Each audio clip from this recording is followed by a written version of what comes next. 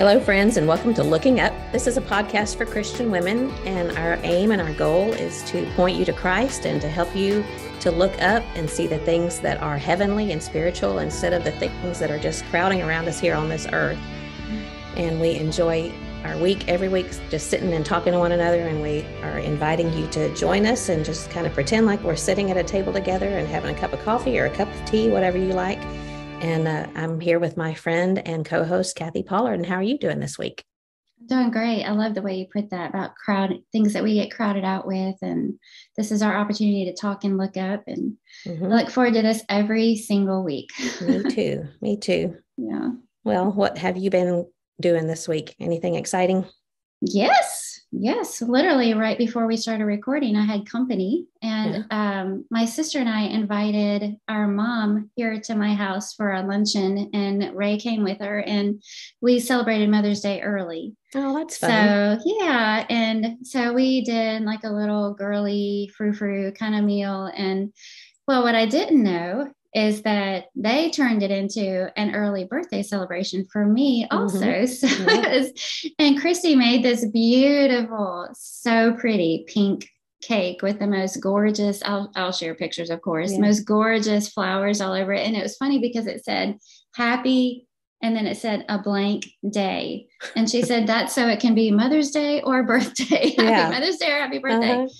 And everything ended up matching. And Kristy's kind of a theme person anyway. She thinks in a design kind of a mind, so she had this beautiful pink cake, and then all of the gifts were kind of floral, and they all kind of matched, and the wrapping paper had these gorgeous pink roses all over there. Everything matched and was just beautiful. Well, Mom and Ray brought these big, beautiful, I don't know if you can see them in the background, those hydrangeas. They're big, beautiful pink hydrangea. So they matched the cake and all the presents. Wow. And did they know ahead of time? No, I don't think so. I don't think they planned it that way. So it was really fun. I didn't know it was going to be a little birthday party for me also. But so we just finished up with that. We played a little game. We ate, we had cake, we played a game. It was fun. So it was you and Kristy and your mom and Ray. Yes. And Ray enjoyed being with the girls, huh? Yeah, he tried to leave. He said, I'm just going to go to Home Depot and let y'all do your girl do manly things. Yeah. But Mom was like, please, please, please. And I think she just wanted to go to Home Depot with him. She wanted him to wait. Yes. So anyway, but it was fun. It was fun. Well, how about you? Your birthday falls on Mother's Day. Yes. Has that happened before? Yeah, every now and then. In fact, when I was born on Mother's Day. Oh, well, that was a good gift. I made my mom a mom on Mother's Day. Yeah. Well, we're going to be there on your birthday, and I was know, going to pretend best gift ever. I was going to pretend like I had forgotten and not say anything about it, but I can't. I know it's your birthday. I know it's Mother's Day. So happy early birthday. By the time this airs, your birthday will be past. Yes, but we'll still be together. Yeah. But, by the time you reach a certain age, birthdays are celebrated over more than just one day. Is that right? Yeah. I do know someone that celebrates for the whole month. Yeah. Well, if you can pull it off, why not? Well, true. Yeah. I don't know if Neil will go for that. When it's my birthday. So our plan is to go to the Ark on Monday, right? Yeah. We're still doing that, right? Yeah, where is that exactly? I looked it up. I can't remember the name of the place, but I know it's 3 hours from here. Yeah. Well, I'm looking forward to that. I've been wanting to go there ever since they built it. And I talked to someone last night who's been there, and I said, is a day going to be enough? And she said, well, if you don't stop and read every single little post along the way. That's what I've heard too. We may have to leave Neil and John in the dust. Yes, we've been told you probably should spend the night. And we said, we can't. We're going to have to squeeze it all in. We'll have to get up early. It opens at 9. Okay. So hopefully we can be there by the time it opens. And then, stay as long as, I think we're married to men who are going to want to read every single fact. Yeah. So you and I can just race ahead and we'll see everything and they'll read everything. That's right. Yeah. Okay. Well, I can't wait. I'm really looking forward to it. Yeah. So this week has been, for me, all about Focal Point. This is Thursday. So Focal Point really started Saturday night. John spoke Saturday night, and they had a youth day. They actually called it a short course kind of thing for to prepare for DU that comes up here at Dripping Springs in August. Okay. So they had a youth event on Saturday with, I don't know, 5 or 6 different speakers. And then Sunday they kicked off, well, I guess Saturday night was more the kickoff of Focal Point. So we were there Saturday and we were there all day Monday. And then on Thursday, we couldn't do every day. That's one of the hard things about, I think I said this before, that it's so close, is that when you're close to home, everything at home still goes on. Mm-hmm. We had doctor's appointments and just different things that we had to take care of. So we didn't get to go to every single session, but it was really, Plus you really had good. House guests. We did. Yeah. We had lots of Petrillos in our house and it was a lot of fun. We enjoyed having them. So I watched your lessons live. It was excellent. They were both excellent. That was sweet for you to share that. And I didn't even know. I'm glad I didn't know ahead of time that they were going to live stream that, because that would have made me extremely nervous. I'm glad they did. That was great. Well, I did something different with screen mirroring. Have you ever done that? No, but I've wanted to. I've chickened out. I wanted to, because it'd be great for teaching Bible marking to be able to screen share, but I always chicken out. But I saw you do that and I was like, wow. Well, it wasn't perfectly smooth because the internet kept kicking me off, and I was wanting to kind of go back and forth between the writing. So I had everyone write a certain section of scripture. So we took 10 minutes and they did that. And then I was hoping I had already done it ahead of time on a different piece of paper. So I was kind of referring to my paper and then writing it on my iPad. And then it was reflecting on the screen behind me. And then I wanted to take everyone to Bible Hub to show them how to use that. But that's where it kind of got a little bit clunky because it kept kicking me off the internet. Yeah, but you handled it well. It was real smooth. Well, thanks. It didn't feel super smooth, but I figured came across smooth. Maybe they got enough out of it to know that it's very user-friendly and they can go and get pretty much anything they need from Bible Hub. Yeah. Yeah. So anyway, it was a good week at Focal Point. And what else did we do? Last night we went after Focal Point over to Sam and Julie Dilbeck's house. They're right next door in the preacher's home, and Dan and Diane Winkler were there. How fun. And Eddie Parrish was there. And of course, Brett and Julie were with us. And it was fun to sit around the table. And, Diane is not usually with him, but she was able to come with him this time. I say usually. Whenever he comes into this area, it doesn't seem that she's able to come, but they talked about funny things that happened in ministry, and Dan was recounting a story, and I can't remember who he was telling it about, but someone who put on a pair of waders to baptize someone, and he had a belt that he tightened around himself to hold them up. But then they all the legs acted like balloons. And so when the man tried to get down in the baptistry, his feet popped up. And anyway, Dan was just standing up and acting it out. And it was hilarious just listening to him. He's just such a nice man. Yes, he's one of those guys that I always think, when I think of people that I respect and why do I respect them, I just think so much of him. He remembers people's names. He always remembers my name. And I always think, how do you remember who I am? And always he'll go to you to greet you. Well, because you're Carla Moore, yeah, whoever that is. But you know what I mean? He's just... Yeah, he is. He's remarkable. He's a great man. He's genuine too. He's so talented and can break down a text like nobody's business, but he has just maintained this genuineness and humility, and you can tell he just loves God and God's people and the word. And exactly. Yeah. And one of the days I picked up Mom and brought her, and then I was going to tell you about this because it's a little bit icky. It's a little bit boorish and immature again. Oh. Well, we didn't do any last week, so. We didn't. I thought we did a little bit, but. Did we? No, we didn't do anything boorish. So when I took Mom home, she lives right next to Doug, my brother, in his it's kind of like a garage apartment. And you have to just kind of walk along the side of this sidewalk. And she has a little dog. Her dog's name is Baby Girl, and she's just a little rescue dog, and sweetest little dog. Baby Girl, BG, sometimes we call her.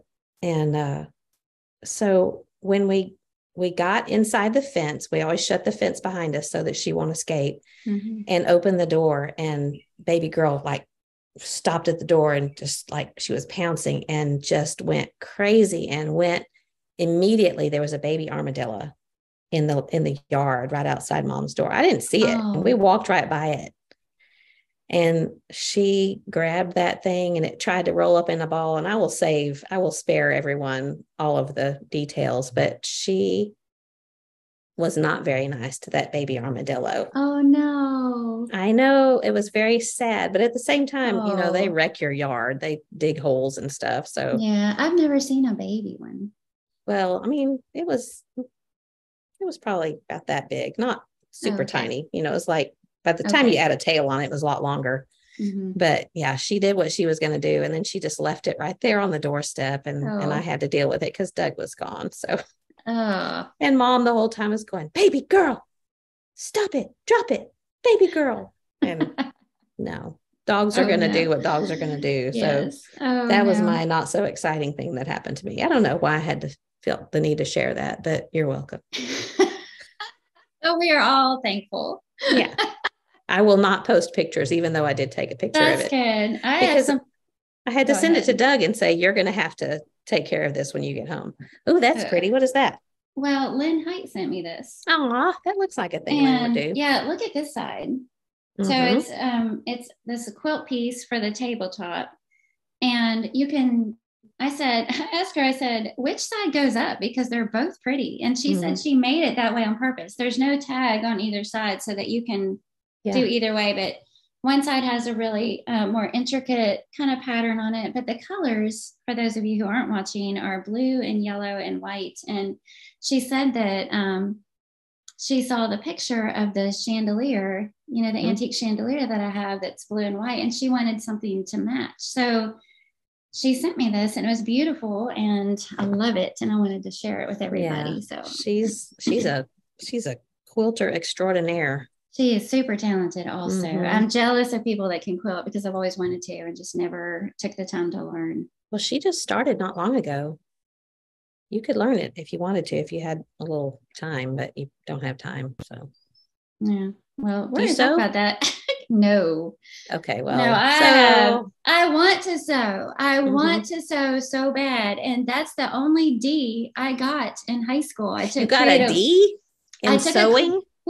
I took a class called Creative Living, which covered babysitting of all things, cooking, sewing, and the whole sewing project. I failed because I chose a jumper. The pattern was called Simplicity, which is a lie.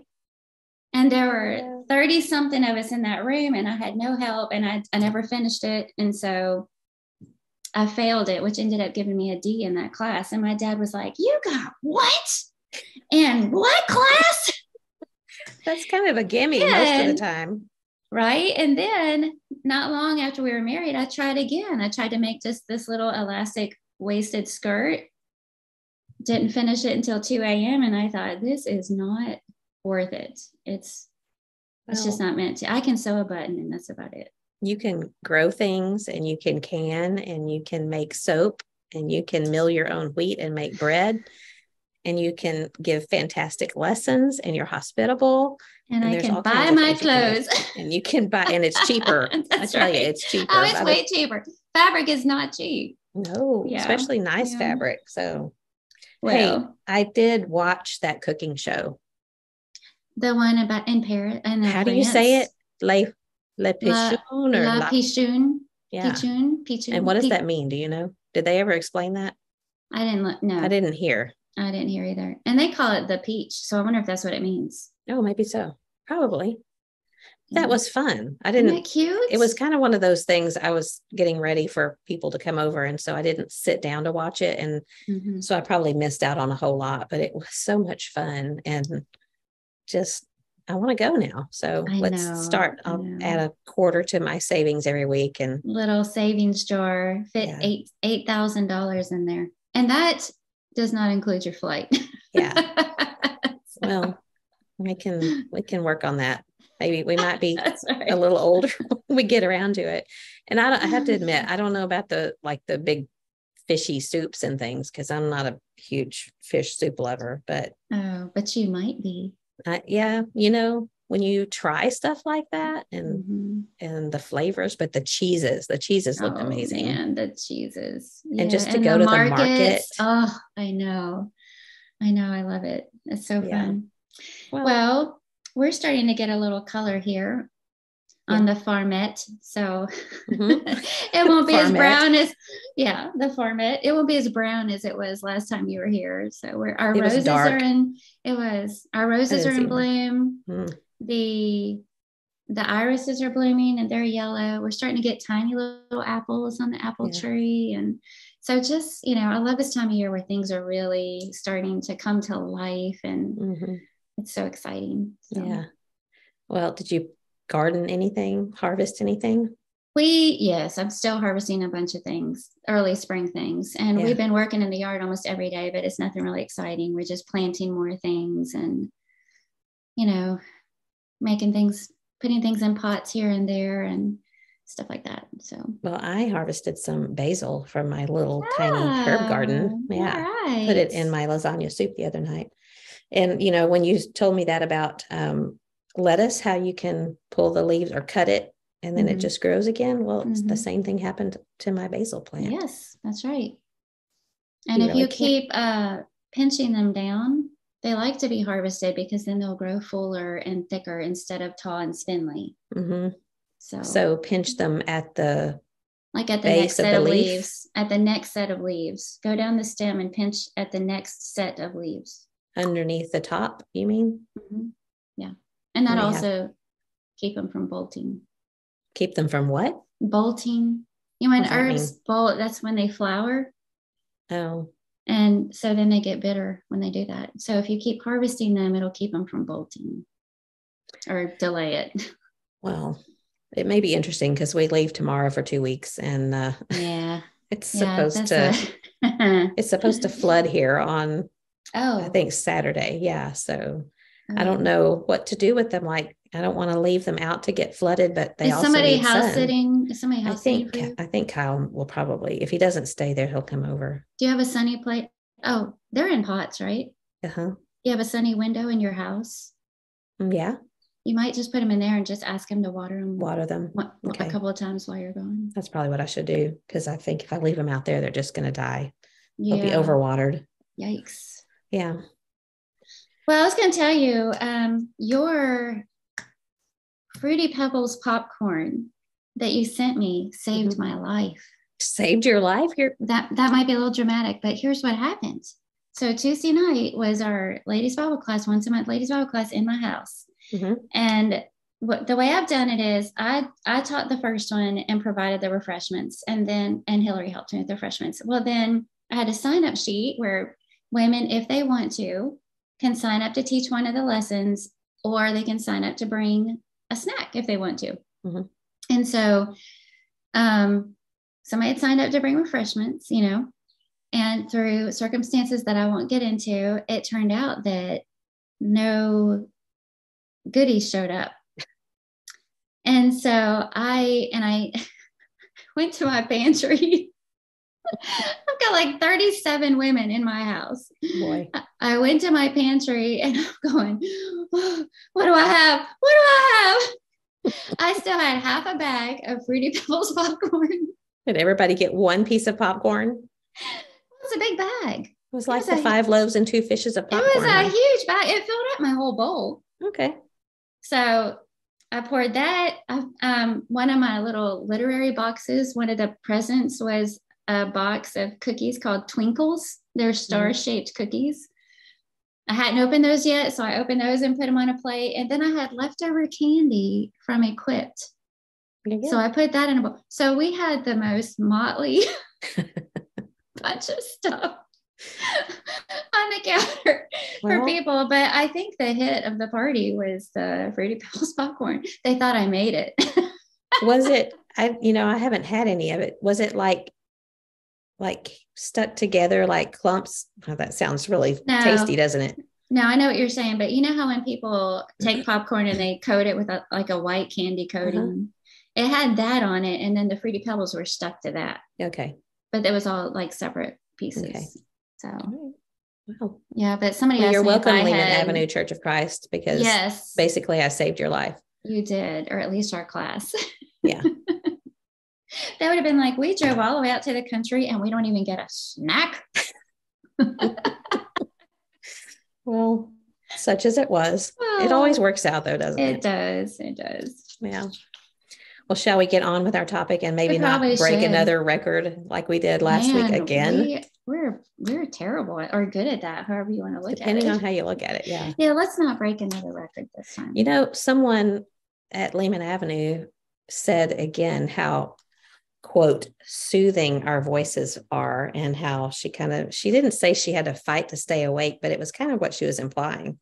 Yeah, I'm trying not to be offended by these remarks. I know. So I'm trying to think how I can make my voice more animated and chipper. I don't think you should. And fake. I don't think you should do I that. can't do that. You be you. Yeah. Yeah. We're just trying to be soothing. If somebody, as we said, just don't listen to us while you're driving and you'll be fine. Just, go into your bedroom, turn off the lights, cut on that box fan and put us on and have the best nap of your life. Yeah. David Vestal told me this week that every time he goes into the house, he hears either your voice or my voice. Bree's listening to us. So thanks, Bree. Sorry, David. Yeah, thank you. That's so nice. We appreciate all of our listeners. We do. All two of you. No, I'm just kidding. My mom and your mom.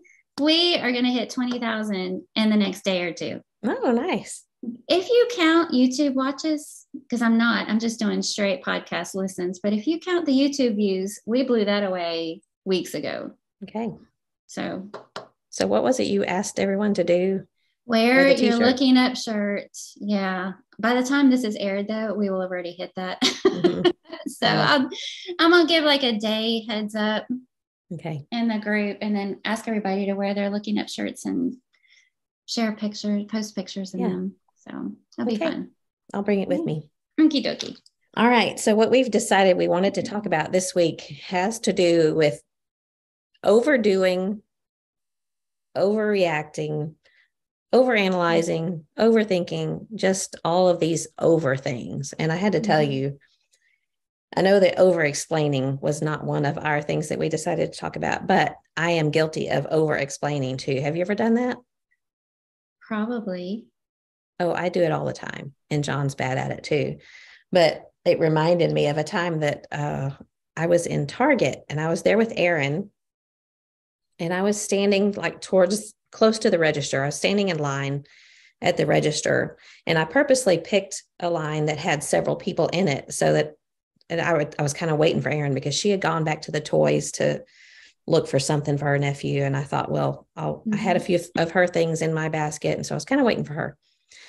And so I had a reason for being in the line that was a little bit longer, but you know how sometimes there'll be a person standing behind the registers or on the other side, you know, the side that we're standing on, and she's directing people. You could go over here. It's quicker over here. Oh, yeah. So she told me, if you want to go over here to aisle 8 or whatever, it's quicker. And, you know, I could have just said, it's okay, I'll stay here. But I wrote down what I said later because I was trying to think about, I should not over explain like this all the time. But I said, it's okay. I have some of my daughter-in-law's things. She's coming, but she's looking for a toy for her nephew. But if she's not here when it's my turn, then I'll move around and get in a different, you know, and I just went through the whole spiel of why I was in that line. And I could have just said, it's okay, I'll stay here. Yeah. And John does it all the time. It's funny when I see his text messages to people, he'll say, is it okay for this? And, you know, it'll be this long of a message and they'll write back thumbs up. And then he'll say, oh, well, thanks. But this is why, you know, another long message. So over explaining is something that I definitely do too, but that's really not part of our topic, but I couldn't help but think Neil does that also. He does that also. I think it's just because he's a very people person. Mm-hmm. I think that plays a big part of it. And he's just really comfortable talking and sharing and, you know, so it's a part of his natural personality. Yeah. Well, I think sometimes it can be endearing. Yeah. And sometimes it can be unnecessary. And I think usually with me, it's unnecessary. There are times when I think, and knowing he's going to listen to this later, there are times when I think, I'm like looking at him like, just get to the point. They don't care. They don't care about all that. Just what's that got to do with anything? Just get to the point. Yeah. I find myself telling John, it doesn't matter. That part doesn't matter. It doesn't matter. Yeah. Just keep going. Cares. Nobody cares. Move on. Yeah. Okay. So I'll move on right now. Okay. Well, let's talk about overanalyzing and overthinking. All right. Is anybody ever guilty of that? Well, we're not. No, I am. I don't think that this is a thing that I struggle too much with, because usually no. Okay. Maybe I do. You're looking at me like I do. Well, I mean, we have conversations about. Okay. Evidently, I do have a problem with overanalyzing. Overthinking for sure. Overthinking. Not that it's a problem. Well, I guess that's a harsh reality that I'm going to have to come to terms with. Now you're going to overthink this conversation. I probably will. I'm just thinking back to all the follow-up texts to almost every episode we've recorded. Yeah, both of us. Do you think I said too much about that? Yes. Oh, I hope nobody thinks I said this. Yeah, that's true. And we usually follow that up with, we're probably overthinking this. Yeah, definitely. Yeah. Well, I looked up a few articles and some things that I could find, some signs of overthinking, which really is basically worry, don't you think? Probably. I mean, there's more to worry than overthinking, but I think most overthinking is worry. So here is a few signs of overthinking. You're not present emotionally with others. You're distracted because you've got things running through your mind while and I do this while someone's talking. I'm still thinking back on something I said that might have not been the right way or whatever. So you're kind of checked out when you're talking to people. Interesting. Yeah. So and here's another one. You constantly ruminate on thoughts, circling the same thought block over and over. So you're just thinking constantly about things. You keep bringing up the same stuff over and over when you're talking with others. And I find myself doing that. You know, I can't move beyond something because I'm still thinking about it. You tend to relive embarrassing moments. Yeah. Do you have any of those that just kind of make your stomach twist when you think back on them? But doesn't everybody rethink embarrassing situations? I mean, the fact that it was embarrassing. Yeah. You know. Yeah. I think of some embarrassing things and I can just put the brakes on. Don't go there. I can do that. Yeah. I think it's just redirecting my thoughts somewhere else. Those are the really, really embarrassing ones that I have to do. You have difficulty concentrating on the tasks set before you. Your overthinking holds you back from being your authentic self. So those were several things that this person listed about overthinking and worrying, mainly just replaying things in your head and obsessing over something that we said. And what about the unknowns and the what ifs? Yeah. I don't know that I would have connected some of those with overthinking or overanalyzing, because I feel like I struggle with that. But some of those things you mentioned, I can see, and a lot of them I can't. Like which ones can you not? Like I don't feel like I keep going through the same thoughts over and over, like obsessively going over them, or I don't feel like I'm not present emotionally or in the moment with somebody. You know, later I might think back on the conversation and think, oh, I hope that wasn't taken the wrong way, or I should have said this, or I wonder what they meant by that. You know, later I think I do that, but I don't think I do it when I'm with people, I hope. Yeah. Well, I know we've talked about this a little bit before, how if I'm meeting someone new, I'm usually thinking about what I'm going to say next. Yeah. While they're talking, and then I completely miss what they're saying and I can't remember their name. Yeah. You know, I do that pretty often. Neil said we had a couple visiting Wednesday night that he had met, I guess, the week before, and he had forgotten their names. And he said, I need you to go meet this couple. And I said, okay. But then he goes, but I need you to pay attention and remember their names. So you can tell me. And it's sad, but he knows me well because I'm really bad about that. And maybe that goes back to that, not being there or something, but I'm really bad about meeting somebody and then thinking I have no idea. They just told me their name and I have no idea what it is. Yeah. Well, what are things that you overthink? What do you find yourself overthinking about?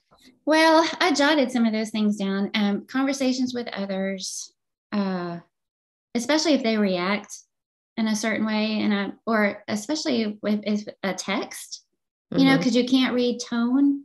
Yeah. Or if somebody doesn't get back with you, I go back and read, what did I say? Did I say something that they took the wrong way? That kind of stuff. And then I also jotted down presentations or really any kind of performance-y kind of a thing. Later on, I definitely am going back, oh, I should have said this. I meant to say this. I can't believe I left that out. I wonder if that came across the way I meant it to. I definitely overanalyze after something like that. The podcast. Yeah. And the podcast is the only thing that I listen again to. Like if I speak somewhere, I don't listen because I guess, I don't know exactly why. I guess there's nothing you can do about it at that point. It is what it is. And, but with the podcast, I feel like it's this conversation that you and I have had, and what did we say? And other people I know are going to refer to it later, and I might not remember. A lot of times somebody will say something, I don't remember what they are talking about that we said to one another. So I go back and listen to it, Or we recorded another one since then. Yeah. But I'm the exact same way. I don't ever go back and listen to any lessons that I present. And I did that once, and then that was horrible. That was enough. But I do listen to the podcast. Well, first of all, because I'm editing it. Yeah. Editing. Yeah. But yeah. Well, I asked just like an hour or two ago in the Facebook group, what are some things you overthink and overanalyze? So I thought it was kind of interesting, the different responses. And most of it is about what people think of us and if they were offended by something we said. So Ashley McIntosh said, what people think of me, or if they were offended with something I did or said. And Kayla Hyde said, this is me every time I leave the house. So Kayla thinks she has that trouble all the time.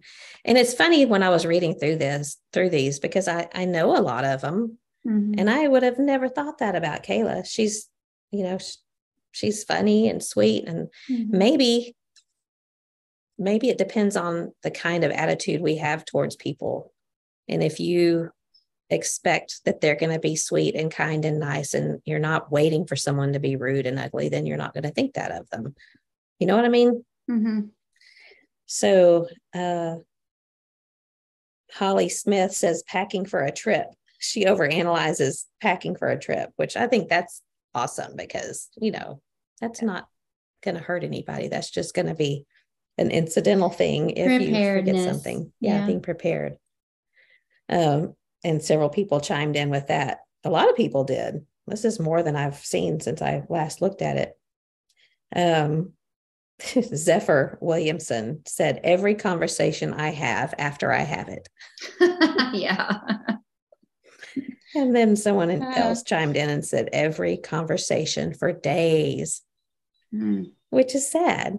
And someone else, Kaylee McKee, said everything. And then a lot of people said, me too, me too, me too. Team everything here. Job insecurities. Someone else said everything.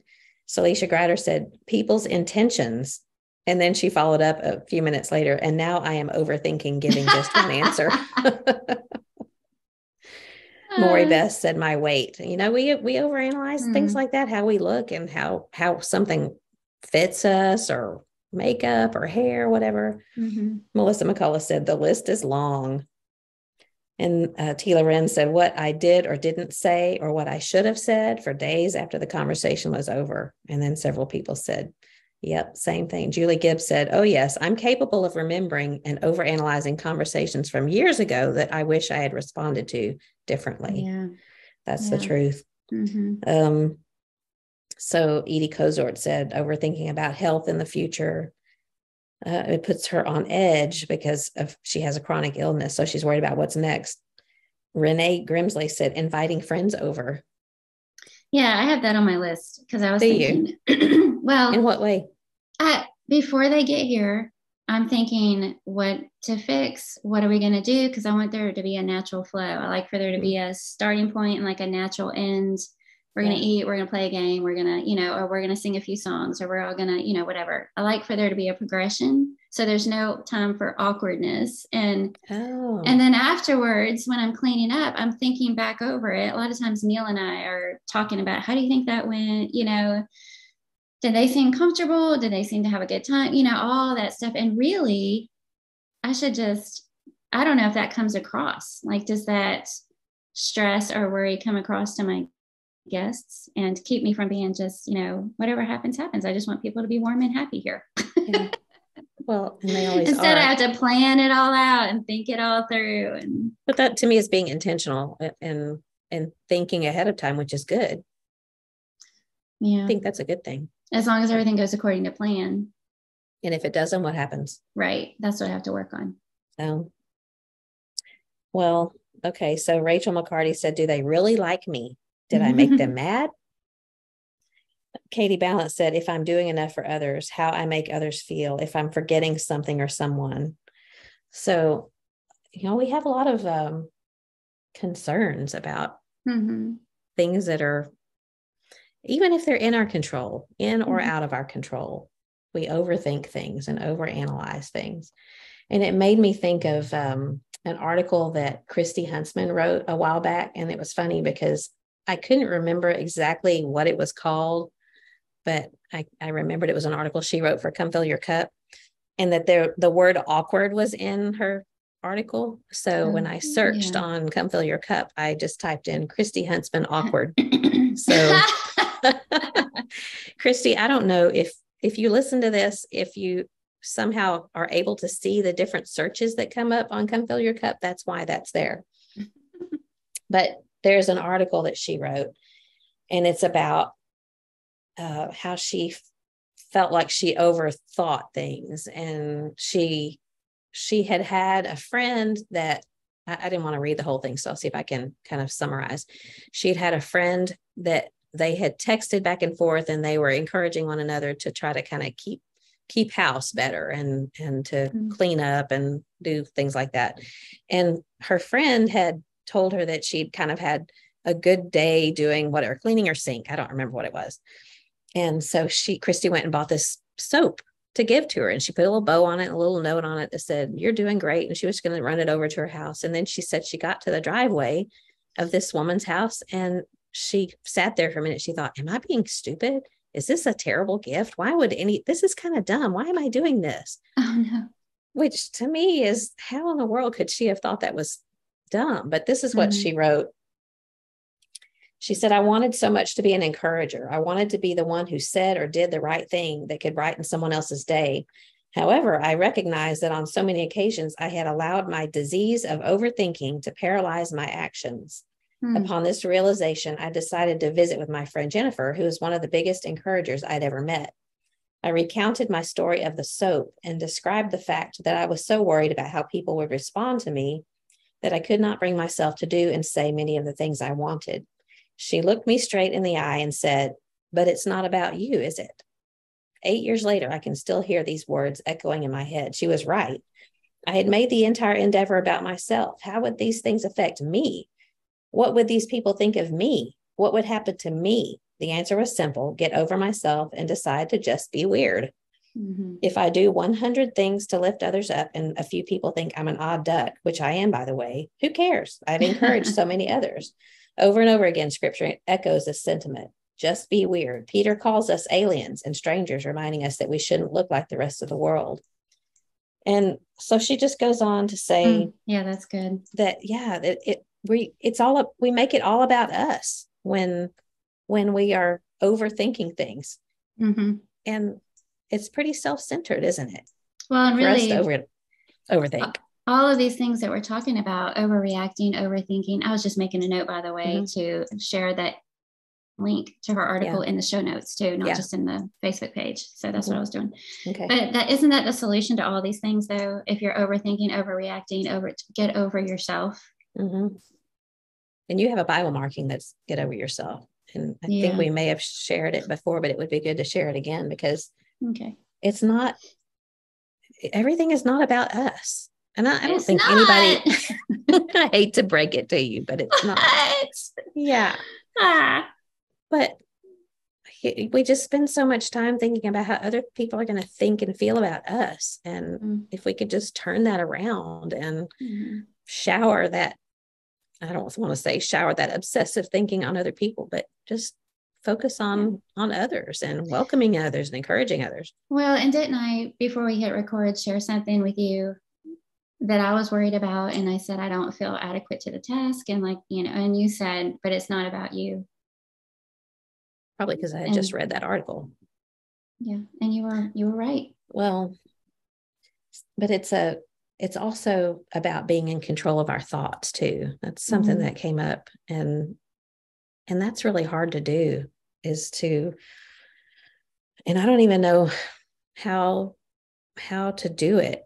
I think it comes naturally for some people to just stop thinking that way, just stop it and redirect your thinking. But there were several passages that came up when I was thinking about this. But 2 Corinthians 10:5 that talks about. I got that one. You already got it. Do you have it written down or memorized where you can say I have it written down. I don't have it memorized. Can you say it then? Yeah. 2 Corinthians 10:5. Take every thought captive and make it obedient to Christ. Oh, I like that version. Make it obedient to Christ. So how do we do that? No, I just read the verse. You're supposed to talk about it. Yeah. Well, don't let your thoughts run away with you is what I thought of, because he says, take every thought captive. And, you're feeding that self-absorption when you're overthinking things sometimes. And feeding it. That's a good way of putting it. Not overthinking everything is bad or overanalyzing is bad, because you need to think and analyze. But we're talking about this obsessive not being able to let it go thing. And Paul says, take every thought captive, which makes me think that we have to be intentional about it and to recognize it when it's happening, and then take control and not let our thoughts run away from us, and instead turn that in a way that's productive for Christ and for others. I had to go to the doctor yesterday. It was just a checkup, but I hate you and I've talked about this before. I hate going to the doctor. I don't know why. And I don't go very often. It's, how they always say that women will go to the doctor for everything and men will not. Well, it's just the opposite for John and me. He'll go to the doctor easily. It doesn't bother him. But for all the doctors who are listening, we love you. Oh, absolutely. What doctor's listening? And I really do like our doctor a lot. Yeah. But there's just something, I get white coat syndrome and my blood pressure, which is already tends to be high. Whenever they take it at the doctor's office, I'm like, I promise it's not this high at home, because I take it every night before bed. I take my blood pressure and I write down the results. And when I get there, it's like 30 points higher because I'm nervous about it. Yeah, it is. And my point is, before I go, I'm so nervous and I'm just like thinking, what if they find something wrong? What if there's something serious wrong? But what if, and what if this hurts? So then I kind of have to like slap myself around a little bit and play that what if game. Okay, well, what if they do find something wrong? Well, I'm going to the doctor and they'll be able to help me with it. Well, what if it hurts? Well, so what? It's not, I think I'm going to live through it probably. And if not, what if there is something really wrong? And I have a hope that if that really is taking it way down the road, but I just realize how ridiculous I'm being. And that helps to calm me down, just to kind of play that game. Well, what if? Well, then this will happen. What if that happens? Well, then this will happen. To me, that's a little bit of that taking things captive, taking my thoughts captive and not just letting them run away with me, because otherwise it's just, this vicious cycle of nerves and just silly things that I'm thinking about that I just really have no business letting my mind go there. And then if you do let your thoughts run away from you, a lot of the things that it leads to aren't good. And you mentioned worry. And some of those things that the lady shared in answer to your question, a lot of them sounded like worries, things that we worry about, but also doubt, you know, and when we start questioning or overanalyzing things, it can lead to doubt, it can lead to fear. And which is kind of what you were talking about with your doctor's visits, you know, so that's why it's important to talk about it and learn how to manage it, especially if you already have that tendency. And it sounds like a lot of us do. Yeah, I think so. Even if it's about different things, you know, maybe it's not about physical things. Maybe it's more about the, you know, what people think of us. You know, I think we all have a lot of things that we struggle with in that area. I found Psalm 94:19. Did you have that one? When my anxious thoughts multiply within me, your comforts delight my soul. Yeah, I've heard you quote that before. Yeah, I love that one. Can you say it again? When my anxious thoughts multiply within me. And I just think about compounding them, you know, overthinking. Your comforts delight my soul. So turning to God, turning to the word, you know, feeling his peace. You know, think about Philippians 4:6-7, fill it with his peace instead of being anxious. And I had that one written down, Philippians 4:4-9. And that, John uses that a lot when he's talking about counseling situations and how we can really help matters by praying right, thinking right, and living right. And it may sound a little bit simplistic, but it really does have a lot of effective ways of dealing with worry, which kind of overthinking, overanalyzing is. But verse 4 says to rejoice, and that's intentional. So I think we can redirect our minds from that overcritical, overanalyzing thoughts and rejoice. And then he says to be anxious for nothing. And this really it's all about being anxious, but in everything by prayer and supplication with thanksgiving, let your requests be made known to God. And then the peace of God will guard your hearts. But then he goes on and talks about the things to think about, the things that are true, honorable, right, pure, lovely, of good repute. If there's any excellence and anything worthy of praise, he says, dwell on these things. So we're dwelling on silly things, what ifs. And when I look at that list, things that are true, things that are honorable and right, lovely.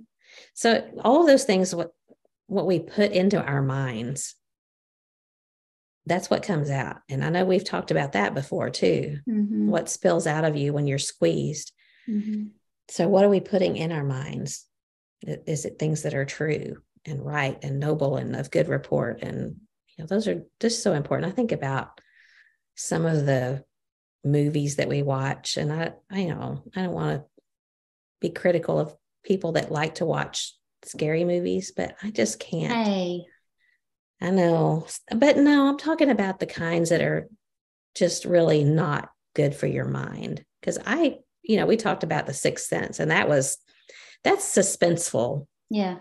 But the gory stuff. Yeah, I don't like slasher movies. Yeah, because to me, that's putting things into your mind that just don't really need to be there. And it's not going to help you. So I really like Philippians 4. I thought of that verse too, because that list is so long that if you're spending your time just trying to accomplish that, you're not going to have room in your mind for all these other things that we're fretting about and worrying about. And what is going to happen if you let it go and you just stop overthinking? What's going to happen? Is it going to, is continuing to overthink it change? Is it going to change anything? Is it helpful? Help anything? No, you can just let it go. We can just let it go. And I was thinking about, as a solution, maybe think about what's at the root of it. For me personally, I know it's my pride. And I really struggle with that and this need for things to go right and to be perfect and to, I want my lesson to be perfect. I want everything to be smooth. And so when I'm overthinking about it later, is it because I have this need, a prideful need to be perfect? Do you care too much about what other people think of you? A lot of this stuff goes back to our impressions that we leave on people or what they might think of us. And neither one of those things are great motives for life. Yeah. And so maybe figuring out what's at the root of that overthinking can help us address it. That's interesting. I had not thought about how pride would be connected with this. To me, I think mine is more, or it can be more of a lack of faith, maybe. Mm-hmm. And not having the right things in my mind, the right motives, maybe. I don't know, but you're right. Mm-hmm. Getting to the root of what's causing it is challenging. And that's a good use of time, is figuring out what's behind it. Well, have you ever, you misspeak, and sometimes you never know it until you go back, like on the podcast. Mm-hmm. I've already caught myself. I don't catch it when it happens, but when I go back and listen, I misspoke. I don't know what I thought I was saying in my head, but it didn't come right out, or I turned words, you just do things like that. Mm-hmm. And it's just a tiny little thing. And I'm going, just slow down, be intentional with your words. What's the matter with you? Think things through, and really it's just not a big deal. Yeah. Who cares? And so that's what I'm talking about. It's like this whole pride thing of, why can't I just get it right?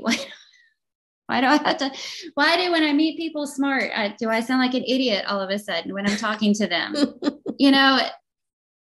That kind of stuff. It's a pride thing. Yeah. It's a pride thing for me. I'm not talking about anybody else. I'm talking about me. Well, I know that's what it is. But everybody has to think about what's at the root of it for them. Mm-hmm. Well, I just lost my train of thought, and I'll overthink that later. Don't let your thoughts run away from you. Oh, I know what it was. I was just thinking, I think that everyone else gives more grace to us than we give ourselves. Yes, so true. Because I can honestly tell you that looking back or listening back to a podcast, there might be something that one of us misspeaks. And if it's you, I don't think anything of it. Mm-hmm. In fact, I probably don't even notice it. And so in that sense, I see what you're saying about pride, because we're focusing on ourselves rather than other people. But like I said, I think we give other people grace more than we give ourselves. Yeah. And you said, it's just dawning on me as we're having this conversation. You said something about signs of overthinking is not being in the moment in a conversation, emotionally. Mm-hmm. I said, I don't think I do that. Well, but when I go back and listen to the podcast to upload it, sometimes you say things and I think, I don't remember hearing her say that. Same here. And it must be because I was already either thinking about what I was going to say next or how to segue into the next thing instead of focusing on what you were saying. But that happens. But we have to do that some. So I'm giving you grace here because I do the same thing. Yeah. Oh, that's really interesting. I didn't hear that the first time. Oh boy. Okay. Okay. So another verse that I did think about was Romans 12, 1 and 2. And he says, by the mercies of God, present your bodies a living and holy sacrifice, and do not be conformed to the world, but be transformed by the renewing of your mind to prove what the will of God is. So how do you renew your mind? Mm-hmm. Yeah, go ahead. How do you renew your mind? You came up with that verse. You know what I do love about that verse, though? This isn't answering your question. Okay, it's just give me some time to think about. Yes, I will stall.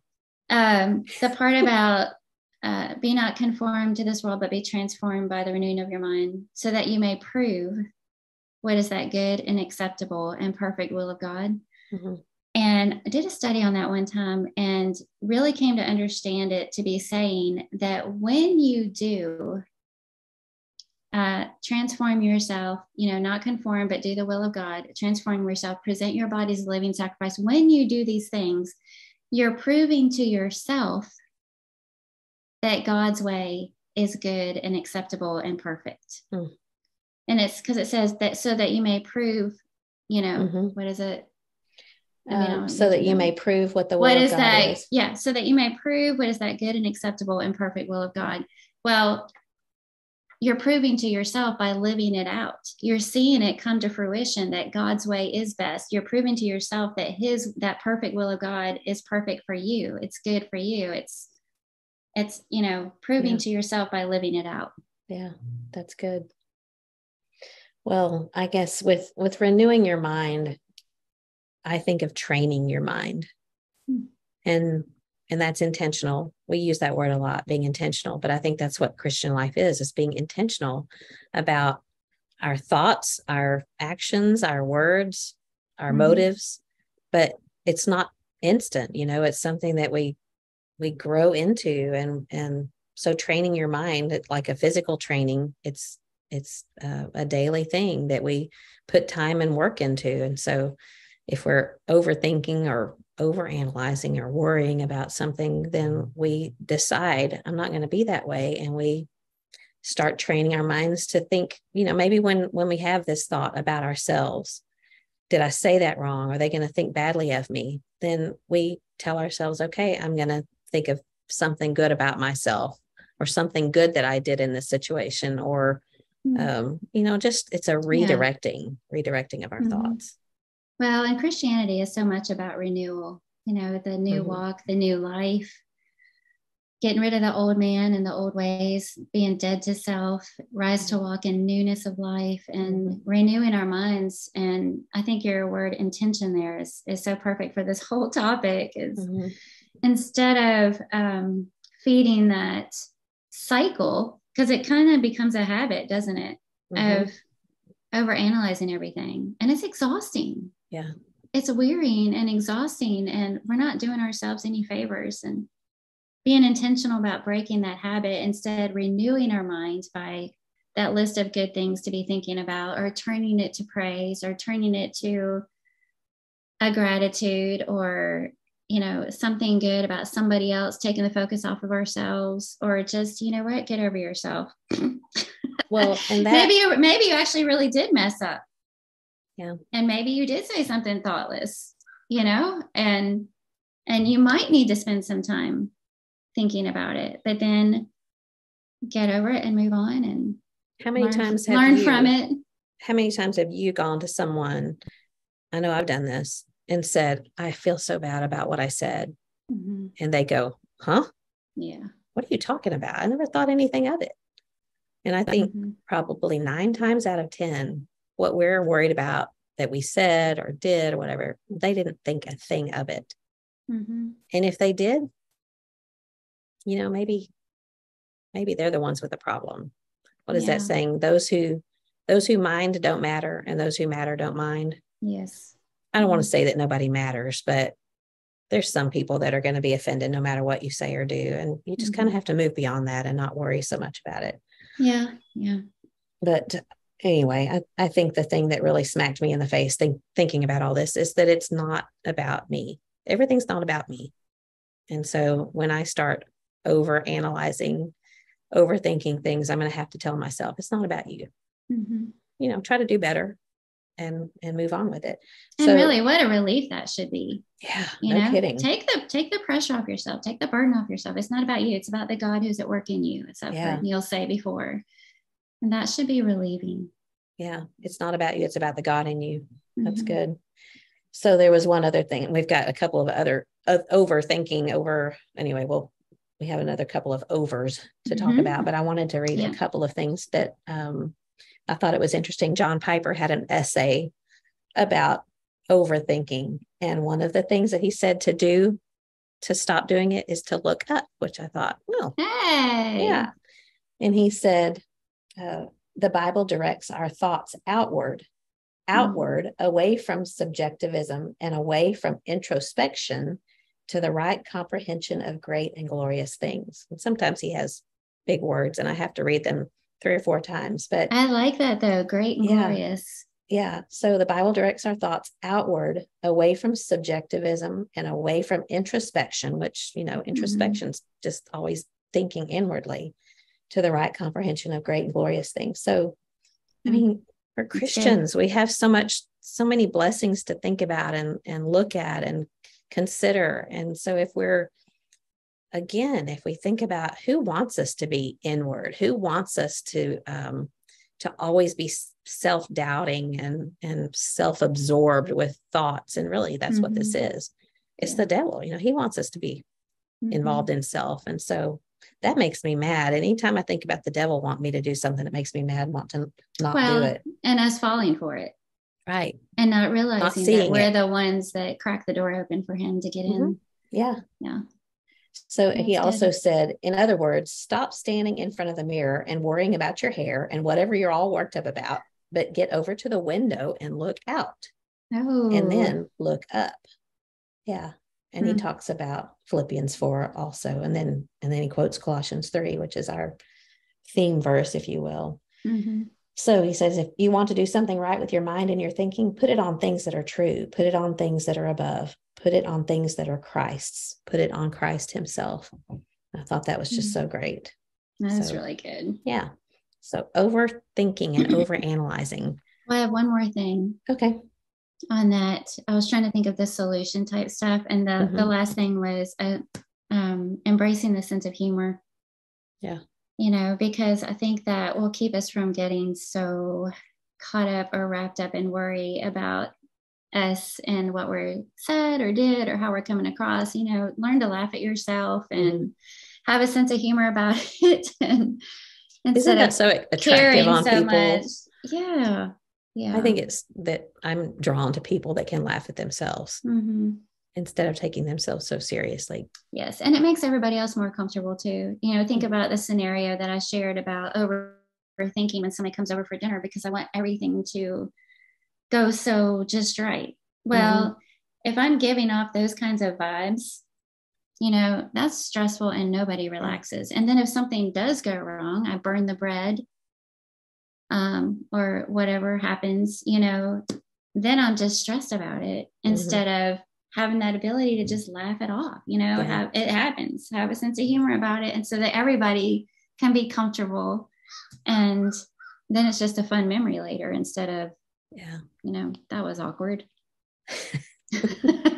Sometimes those things are the funniest things to look back at. Hey, remember when I said that? And you've got this foot-shaped hole where your mouth is, where you're pulling your foot out of your mouth.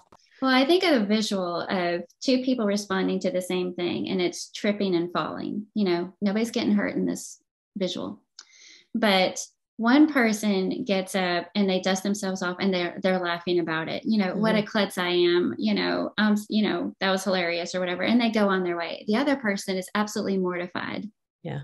And you can see it in their complete body response. Their face turns red, they might start crying, or they might get all flustered and aggravated and just want to leave. It was an accident.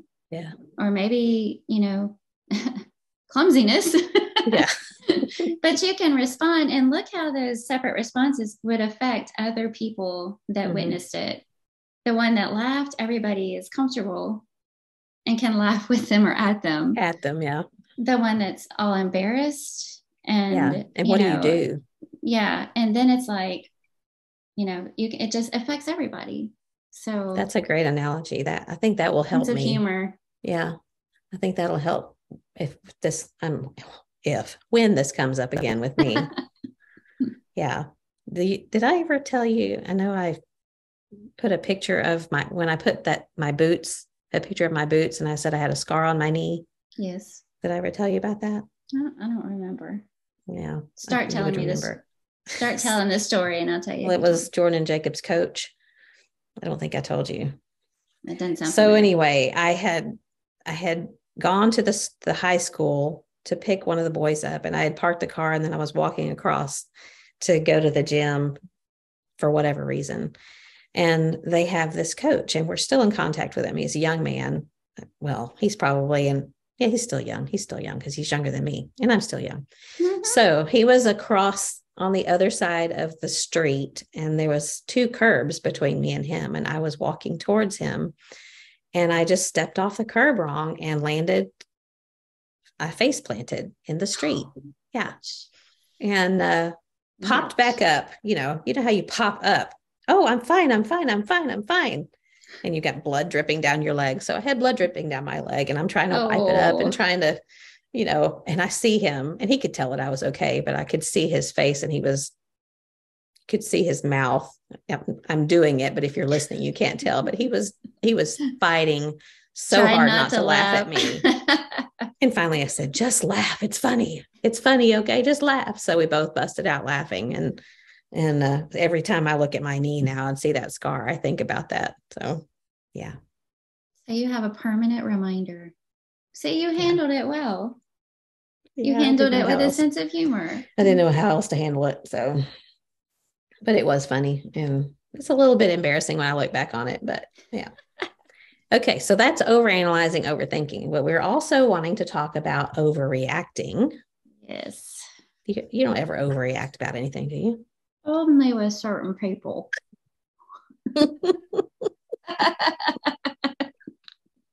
What certain people are those? Well, we don't need to call names on this episode. No.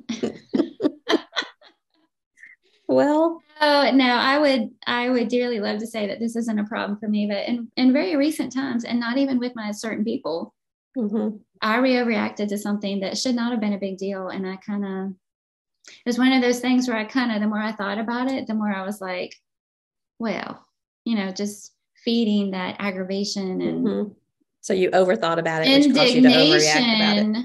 I overreacted, and my indignation grew, and I really should have. It's that whole, it's to his glory to overlook an offense verse, that it was one of those moments. So, yeah. Yes. I try to think if I have a problem with this overreacting. I'm sure I do with John. Yeah, I'm sure I do with Neil. Because, we're just comfortable with them, and we know that they're going to love us regardless of whether or not we overreact. But I don't know. I probably do. If I say I don't, you might look at me like you did when I said I don't have a problem with overthinking. You can say that. I agree with you. I don't think that you have a problem with this. At least I've never seen it. You seem to be very under pressure, calm kind of a person. Well, inside, I guess maybe there's an exterior overreacting and an interior overreacting. Oh yeah. And in my scenario, I didn't overreact. It was interior. It was, it bothered me, and it shouldn't have. And it bothered me later on, and it shouldn't have. So, well, did you work through it? Well, Like how? Without having to go into the details, did you just have to think about it or pray about it? I had to pray about it. I had to realize that I was really making a big deal out of it. I was really feeling my own oats about a situation, and I should have just let it go. Yeah. Now you got me curious. Well, I'll share it with you later. Okay. But I was thinking, what are some of the things that we overreact to? It could be a situation with a person, something happens, but I was thinking about frustrations. Yeah. When things don't go the way they should, or there's hiccups in the plan, or things don't happen as fast as you want them to. That's life. And I was that yesterday? Yes. I had planted some more seeds out in the far side of the herb garden, and we have changed hoses. And so I was dragging the hose all the way out there, and it wouldn't reach. And even when I turned the hose on, the water wouldn't go as far as I needed to. And we had changed out that hose because the hose head on the other one was busted. And so we switched hoses. Well, now this one has a better head, but it's not long enough, and it doesn't reach the garden. And I'm sharing, there's a point to this story. You're getting there. This was after having worked outside for a good while, and I was getting tired. And so by the time I just need to water these seeds that I've just put in the ground, and so I can get cleaned up and be done. And the hose doesn't reach. And for whatever reason, I'm going, really? And I'm trying to spray it up in the air and hoping the wind and it doesn't. And in my mind, I'm going, I am sick and tired of not having the right tools when I need them. And which was ridiculous. Okay. But to me, that's an example. Was that an overreaction much? Yes. And I met Neil for lunch and I was like, the garden hose won't reach my herb garden. If you do your head like that, it might, yeah. I know. Well, and then because at the time Neil said, did you not just trade it out with the other one? And I was like, I couldn't unscrew it. I tried. Then he says, well, did you use a wrench? No. Yeah. And I'm just going, what is your problem? Yeah. I am my In the problem. grand scheme of all that's going on in the world, my garden hose won't reach. Yeah. So, reality check. Yeah, that was an overreact. That's just a trivial example of something that just happened yesterday, Yeah. Well, I do. It seems like when I have episodes like that, if I overreact about something, I get my legs cut out from under me later when I realize I was just wrong. And I'm sitting here trying to think of examples, and I can't think of a specific one, but I know, like, I keep a measuring tape in a specific place in my drawer so that I will know where that measuring tape is when I need it. And someone that lives in my house that shall remain nameless, sometimes will come and take that measuring tape and carry it somewhere else, and that someone will not return it to that certain place. It's so insignificant, but it's annoying to me when I can't find what I know. I put it back, but that other person does not put it back. And so I may or may not go and say, where is my measuring tape? Why isn't it in the drawer? And that person will say, I don't know where the measuring tape is. And then pretty soon I go find it where I left it. Oh, yeah. Oopsie. That's happened more than once. Oh, no. So a lot of times we overreact about things that come back and bite us, Yes. Because that's a good example. We're dumb, and we I guess overreaction in my mind is a lack of mental control. And we really need to rein it in and get control. And I think if we have a reputation, I was thinking about this, if we have a reputation for overreacting, are people going to come to us with concerns? Are they going to trust us with their thoughts and their hearts and their feelings? And I don't think so. I don't. Knowing there are times when people need to share hard things that might disappoint you or hurt you, or maybe you need correction. And they're not going to want to do that if we have a tendency to overreact over dumb things and trivial things.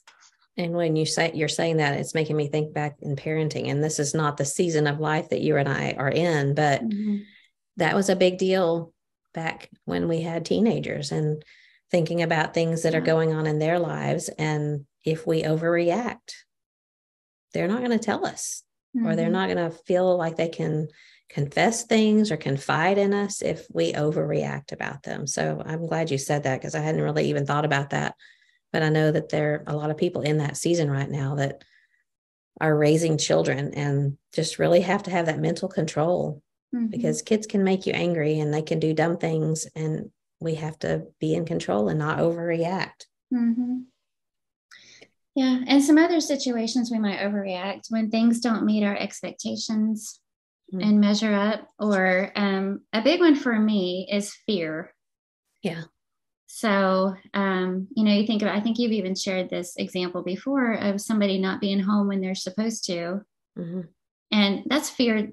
You overreact when they're finally safe or okay, but you usually react in anger. Yeah. And a lot of these things, it seems like in all of these situations, overreacting usually looks like anger.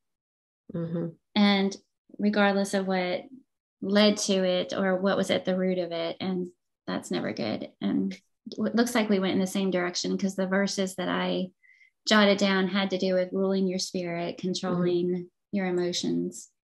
But what you just said again, and you said it when we were talking about overanalyzing, is get to the root of it.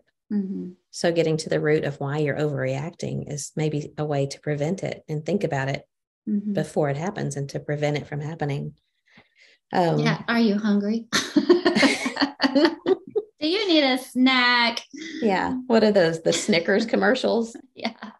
Do you need a Snickers? Do you need a Snickers? Yeah, you'll turn into somebody nicer if you have Do you need to keep some beef jerky in your pocket? We'll get a little linty if you put beef jerky in your pocket. In a wrapper, Carla. Okay. Is there such a thing as individually wrapped beef jerky? I've never seen it. There is? Yeah. Well, I guess I'm thinking the little the individual portions that come in those little packs. And then there's beef sticks. Yeah. Okay. All right. We digress. Good to know, though. So I thought about Proverbs 4:23 that says, watch over your heart with all diligence, for from it flow the springs of life.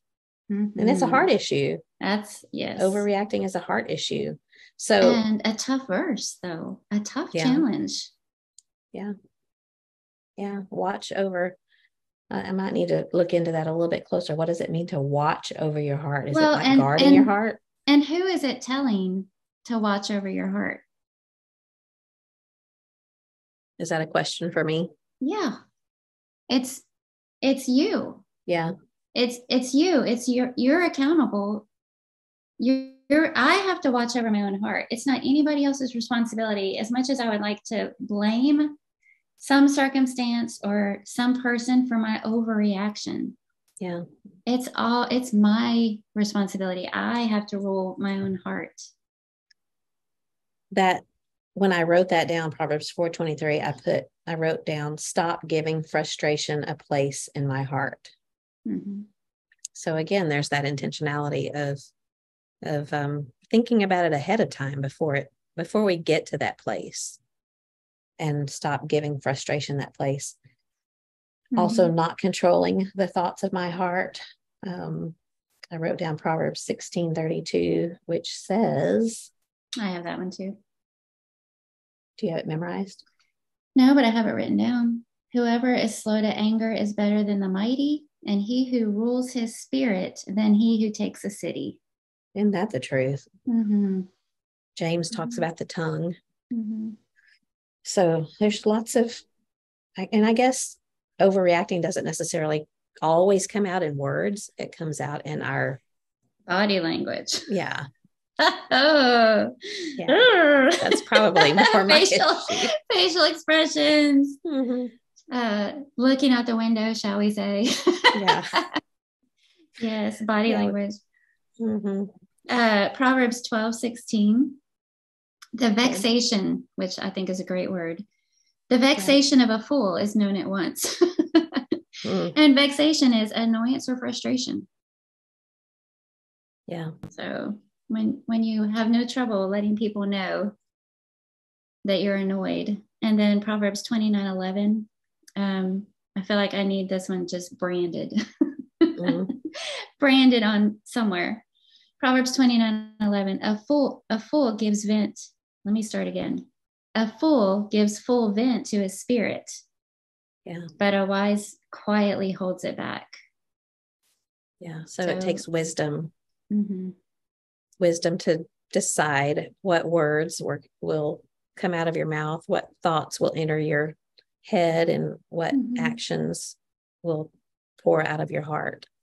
And I think this verse to me is a challenge, but also a consolation, because you're going to feel those things sometimes. We're trying to renew our minds and we're trying to be intentional, but things are going to happen and we are going to feel frustrated and aggravated or angry. And this verse tells me that our spirit's going to feel those things, but we just make the choice not to give vent to them, not to give full vent to them, but quietly hold it back. And so, but to me, that's kind of an assurance, is it's normal and human to feel those things and to respond that way, maybe emotionally off the bat. But what you do with those feelings and is what's on us. That's the guarding our heart part. That's a good point. Galatians 5:16 and following. But I say, walk by the Spirit, and you'll not carry out the desire of the flesh. So if we're spiritual, the things that we want, we won't do them. We won't give vent to them. For the flesh sets its desire against the spirit, and the spirit against the flesh. So it's this constant battle. And like you say, I think that's not ever going to end. maybe at some point it gets easier. And I think it does. It's maturity, not just physical maturity, but spiritual maturity as we grow. And the spiritual is what he mentioned earlier in Galatians about the fruit of the Spirit looking like love, joy, peace, patience, gentleness, self-control, those things that we're trying to fill our heart with, which again pushes out some of these other things. Yeah. Think about Paul when he said the things that I would do, I don't do, and the things that I don't want to do, I do. So obviously it's just a human, it's part of the humanness that we're. Oh, wretched man that I am. Yeah. So I think if he can battle it, if he has issues with it, it's natural that we are going to be too. My New Testament one is 2 Peter 1, 5-9, that list of Christian graces that we are trying to grow in and add to our faith. And one of them is self-control. And at the end of that passage, he says, whoever lacks these qualities is so nearsighted that he is blind. So think about self-control. Yeah. If you're not working on self-control, we can't even see it ourselves. Yeah. And that's a sobering thought. It is. I was thinking too about Ephesians 4. He starts off the chapter saying, therefore, I, the prisoner of the Lord, implore you to walk in a manner worthy of the calling with which you've been called. And then he says, with all humility and gentleness, with patience, showing tolerance for one another in love. And that's all about not overreacting. I mean, it's more than about overreacting, but remembering walking in a manner that's worthy of the calling that we've been called, showing that we understand the value of what Christ did for us. And we're going to overreact about what? Exactly. The garden hose. Oh, I'm going to say that. But.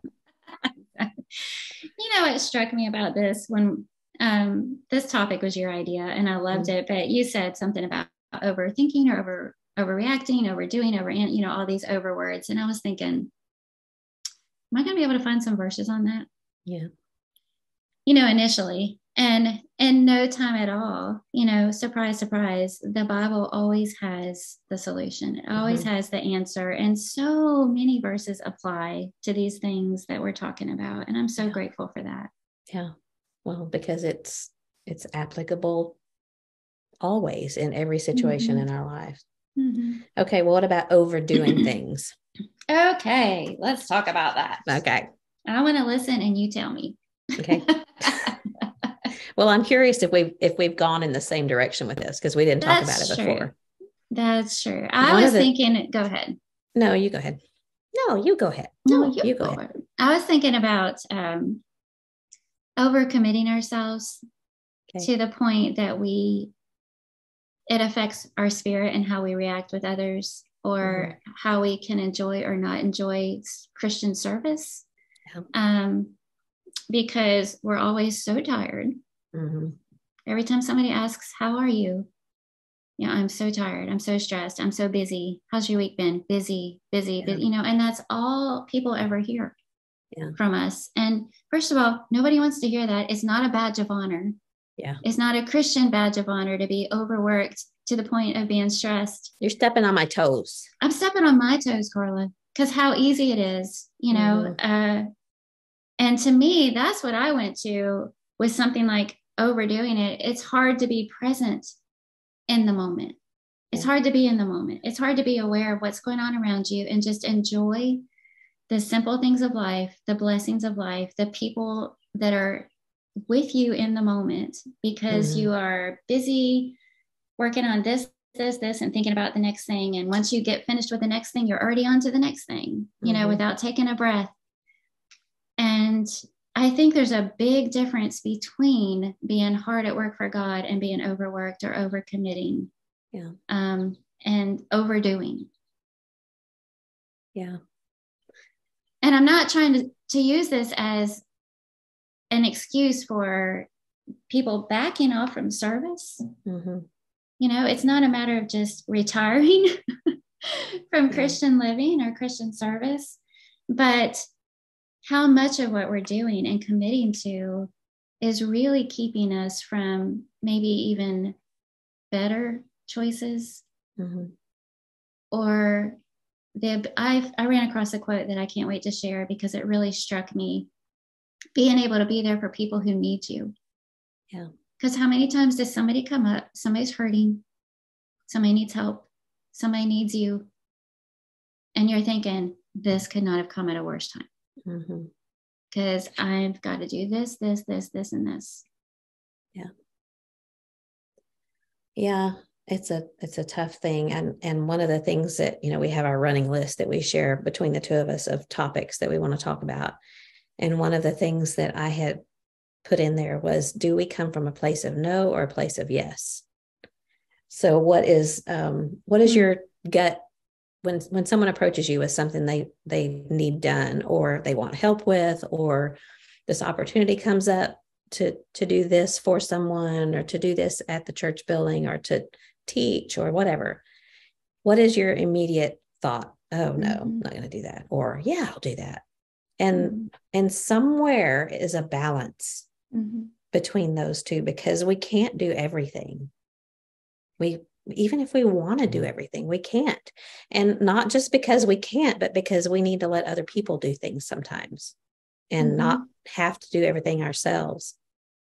But I remember a woman when my boys were little. She was probably the age of me now, and I thought she was kind of old back then. Yeah. And so now I'm thinking she was really young, but she was always busy. I mean, she would say things like, I just thought I was busy when I was your age.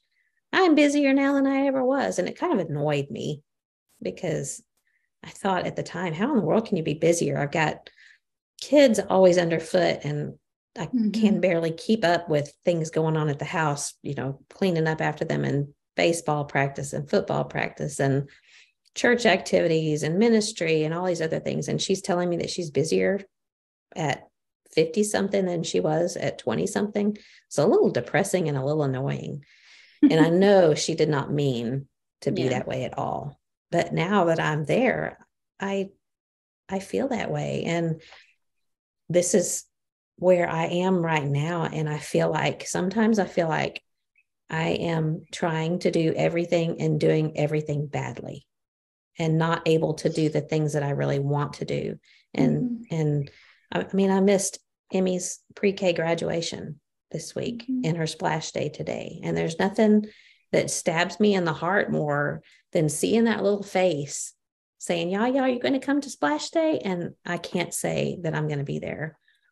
And it's not because I'm doing something that's not good. It's been a great week, and I needed to be here, and I had commitments, and there just wasn't a way that we could do it. But man, it hurts. So how do we not overdo good things? And I don't know the answer to that. Well, it's really balance. Balance is the answer. And I think even God shows us the pattern for that, and I think we always think of this being an Old Testament concept of this day of rest, because he doesn't institute the Sabbath in the new law. But I think that Jesus shows us an example of taking time for rest. Yeah. And rest might look different for different people, but to me, you've crossed the line. Everybody's different. Everybody's wired different. And some people like that, and staying boom, boom, boom, overcommitted energizes them. And you can tell when you're talking to them that they are fine. But if you're not that way, and you've overcommitted to the point that you're feeling resentment when an opportunity to serve comes up, or when somebody talks to you and asks you how you're doing, and you're always going, yeah, just trying to catch my breath, or you're out of balance there. And then you do miss out on those opportunities that sometimes you don't plan and you don't schedule. They just happen because it's family, and it's people that you love, and it's life and circumstances. And if you're so scheduled up and so overcommitted that there's no window for just being there for people, something's out of balance. Yeah. And I think it's so important to learn how to step back and say, what is the best use of my time? in my life right now, and everybody's at a different stage. It, like you say, it's way different when you have small children than when you're empty nesters. What's the best use of my time right now for the kingdom?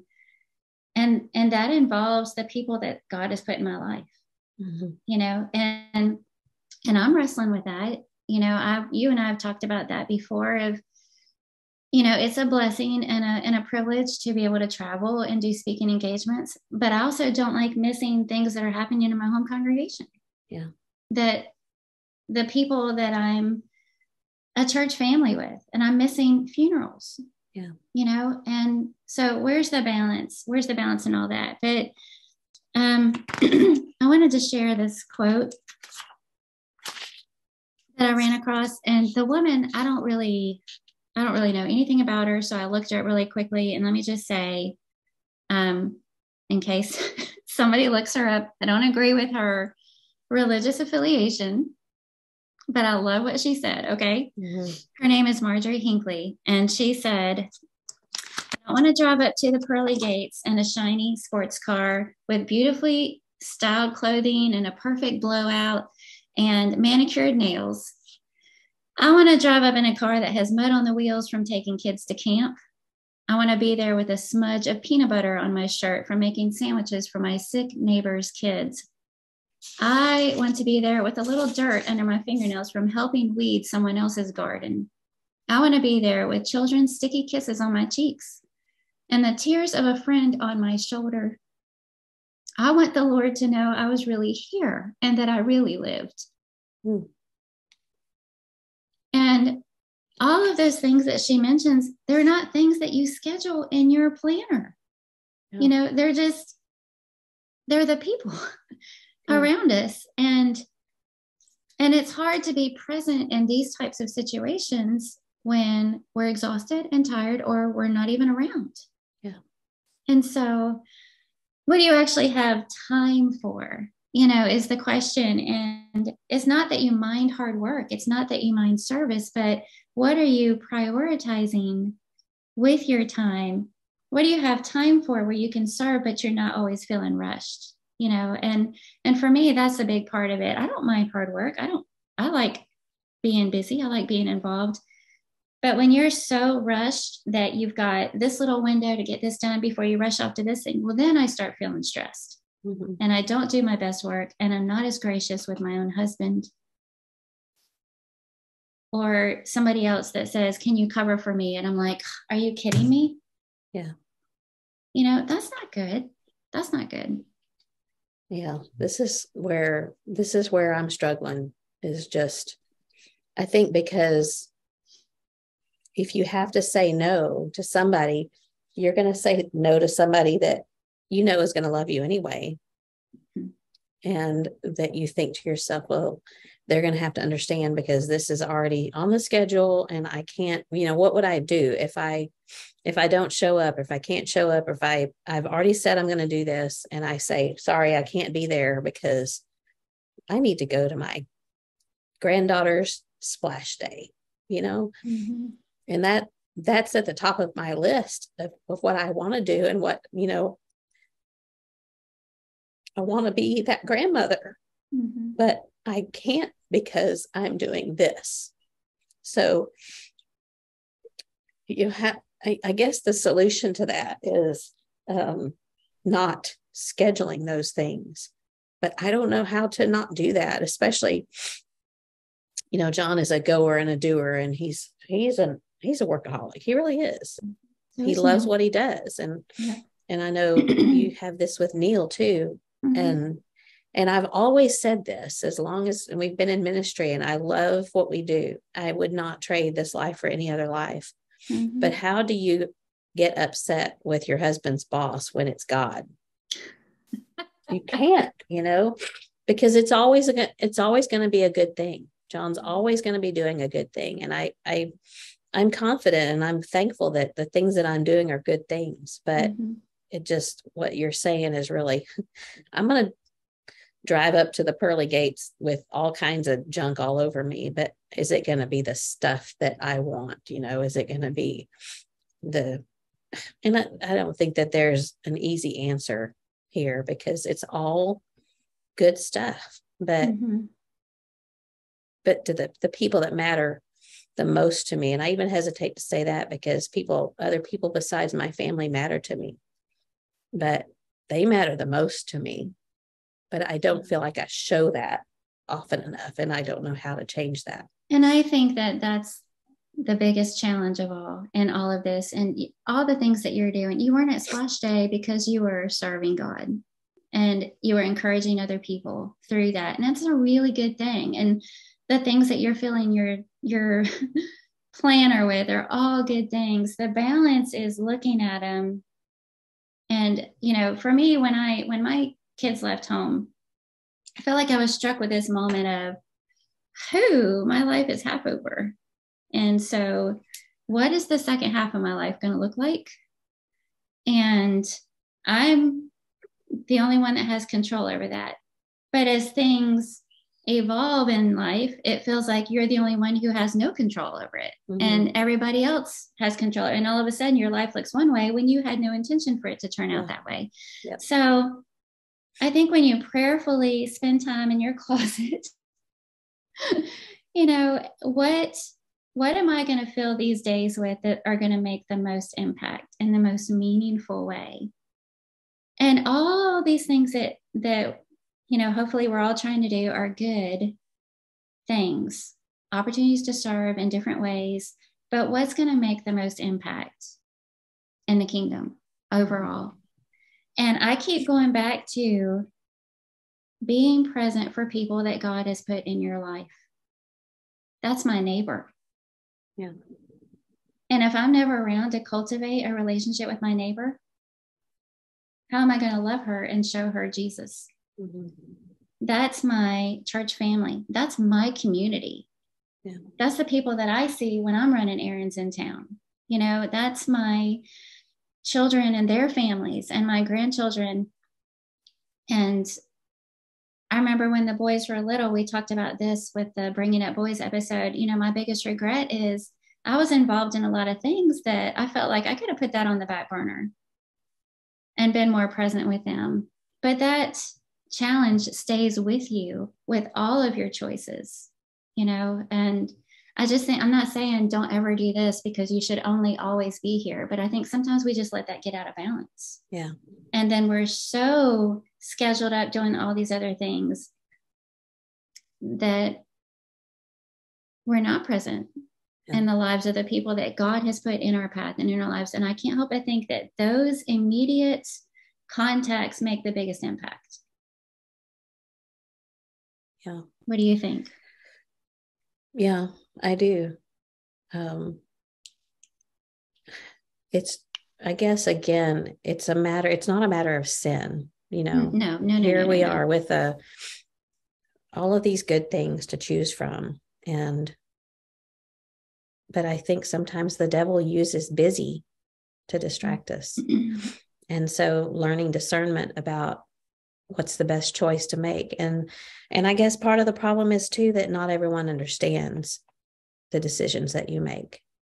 And they don't understand that sometimes those decisions are out of your control. And I know my 5-year-old granddaughter is not going to understand that. Not that she's blowing and going now and having fun doing whatever, but it's just when you have 12 good things to choose from and someone is telling you this is the one that you should choose, but your heart is telling you this is the one that I want to choose. Mm-hmm. It's not wrong to do the one that your heart doesn't choose. I don't know if I'm making any sense, but that's just a difficulty. Mm-hmm. And I'm struggling with that. And I think I know you are too. I think there's a lot of us that are struggling with overdoing things, and it can be discouraging, and I don't want to be discouraged. I want to continue to be encouraged by good things in my life. And and I think I chased a little bit of a rabbit trail with talking about ministry in particular, and that's probably where. But that's where we are.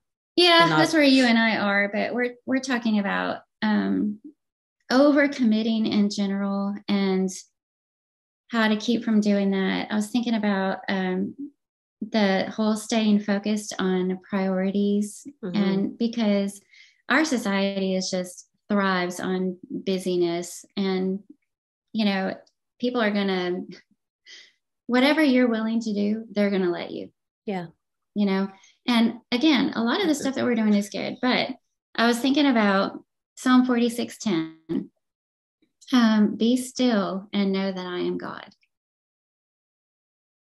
Intention again. It's when are you going to take the time to do that? Is that just talking about when you pray first thing in the morning?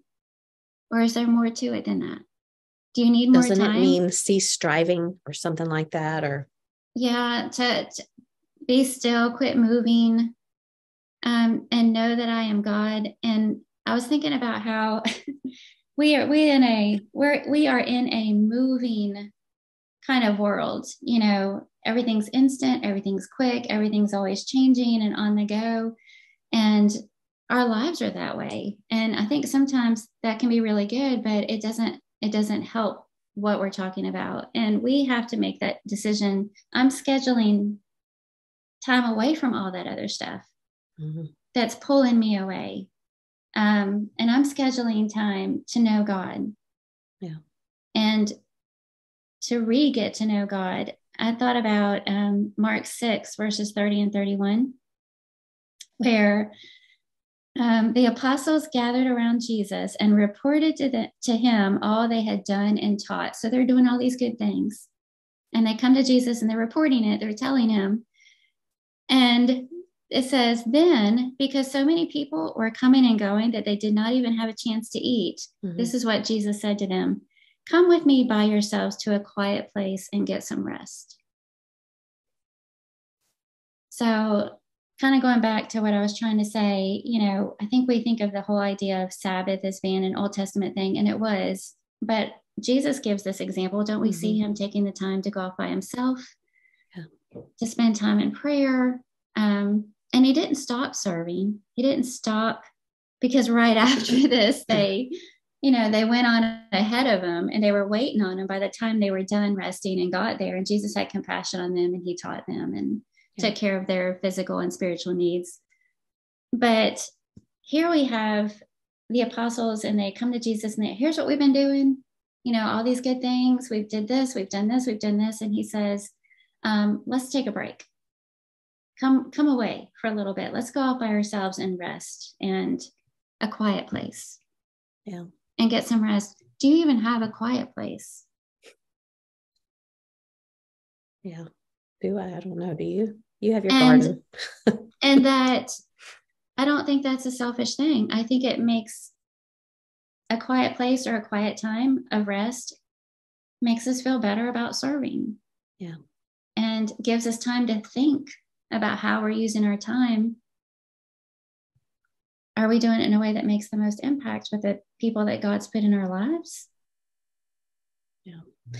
Your brain, your brain needs a rest too. And physiologically and emotionally and spiritually and just all of those ways, your brain needs time to just back down and quiet down. And I think that affects you in every other way when you take time to rest. And we just don't do it. Just don't do it. Well, and this is probably another rabbit trail, but how hard is it to do that now, even when we want to, because of our phones? Yeah, we're always within reach. We're instant access and people are constantly messaging and we feel like we have to reply right away. We have to read that message. We have to reply to that text. And it's hard just to say, oh, I didn't even finish reading it. Verse 32 says, Jesus said, come with me by yourselves to a quiet place and get some rest. Verse 32 says, so they went away by themselves in a boat to a solitary place. So we need to take a boat somewhere. We're going to in October. I don't think that's going to be a quiet place. I don't either. Yeah. Well, not that I don't know that we're going to be able to solve that because it's just too involved of an answer and there's too many moving parts, I guess, it's something maybe we have to look down the way a little bit more and say, this is something we've got to change. And, honestly, we've tried and it's so hard to do. And so in some ways I have just come to terms with it's going to be like this. So anyway, we're Well, and a over lot of busy. these things, it's not like there's a wrong choice, Right. but All the good things. which choice would you feel better about? Which choice would you feel less regrets in some way And about? like you said, the most impact. Yeah. But what does that look like? What is the most impact on who? Well, You know? and balancing things out, saying, maybe it's just a matter of cutting back. I'm still serving in this way, but I'm not going to commit to as much. I'm going to leave open weekends so that I am here for the funerals and the things that come up with my neighbor or my friend or my Christian sister, or, I can go make time for other things. Well, I'm sure we'll talk more about that by ourselves, because I mean, you and I have talked about that lots of times before, just where we are in life and how things feel, and we want to do good things and the right things and the most, like you said, the most impact, but sometimes we feel like we're making the choice that we're supposed to make rather than the one that really is better for us, which feels selfish, I guess, because we don't think that we're supposed to choose things that are best for us. But anyway, well, so, okay, here's another overdoing, shifting gears just a little bit. What about when we overdo hosting and baby showers and wedding showers and things like that, in the sense that maybe it's not overdoing. Sometimes I feel like it is, when everything is so perfect and it looks so amazing, and you walk in and you have that wow factor, and you just can't believe that someone can put all this together. And then I think sometimes other people go, I could never do that. So I will never try. Yeah. Have you seen that? Do you think that's an issue? Absolutely. And I've seen that even with my own hospitality struggles, because, I'll go to somebody else's house and they will have this amazing spread, like all the expensive cuts of meat and more than one option, or this big, beautiful house where everything is absolutely perfect. And then I'm thinking, well, I don't want them coming to my house for my spaghetti, and you think, well, we'll go meet at a restaurant somewhere. Yeah. But that's what I'm talking about. Sometimes I just think we overdo things to the point where, and intentions are good. We intend to make people feel at home, or we're trying to bless others with our talents. And some people just have the most amazing talents when it comes to decorating things or sewing things, or, just making things look so cool. Yeah. But it just sometimes makes me feel so inadequate. And I think I don't even want to try. And again, I'm not trying to put blame and burden on those who are doing good things, although maybe they should tone it down a little bit, But just thinking about how, when we are hospitable, in fact, what does hospitable mean? And it made me think of that article that Laura Warnes wrote, that hospitality is not about me. Have you read that? Yes. I intended to take a screenshot of some of it, but we'll link it, I'm sure, either in the show notes or in the group next week. But she said that hospitality has nothing to do with entertaining and everything to do with service. And that was pretty mind-blowing to me the first time I read it, because I think of hospitality as being entertaining.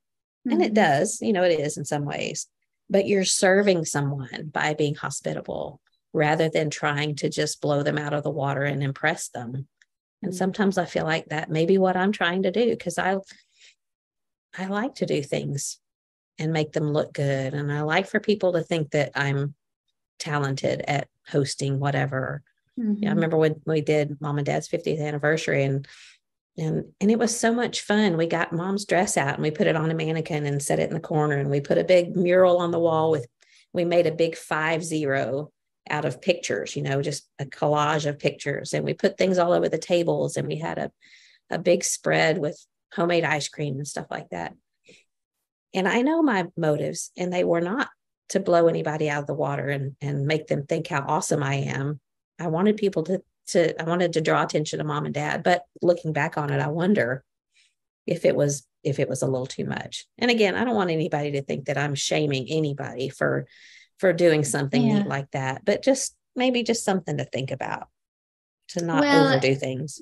I'm glad you brought that up, because not too long ago, Neil and I were traveling, and we were in different homes back to back, and one of them was really, really fancy, and the meal was at the dining room table with all the good dishes and, the good silverware and glasses, and, everything was all beautiful, magazine worthy, and then the next night, it was like the polar opposite, plastic cups, paper plates, a much more casual meal, and we were talking about it later, and I said, which one did you actually enjoy more? Yeah. And we both agreed, beyond the shadow of a doubt, it was the casual one. Mm-hmm. I mean, we just felt, and I love dishes. Yeah. I'm that kind of person. I love a set table. I love trying fancy things, that I enjoy that very much. But as far as being a guest in somebody's home, when in one home you're kind of going, wow. Yeah. But in the other home, you're just relaxed and you're enjoying the company. You go. And there's a big difference. And so, and we both agreed that hands down, the most enjoyable evening was at the casual table with the paper plates, and everybody just kind of sat around and leaned back and talked and laughed, and and the other one was more, be careful with my glass, and so that's something to think about. Is it's not about entertaining, it's about service, and how's it going to make them feel, what can make people just relax and feel comfortable, and just enjoy the people and the occasion instead of being awed by all the fanfare surrounding it. Yeah, that's a word. Are we awing people or ah-ing people? There you go.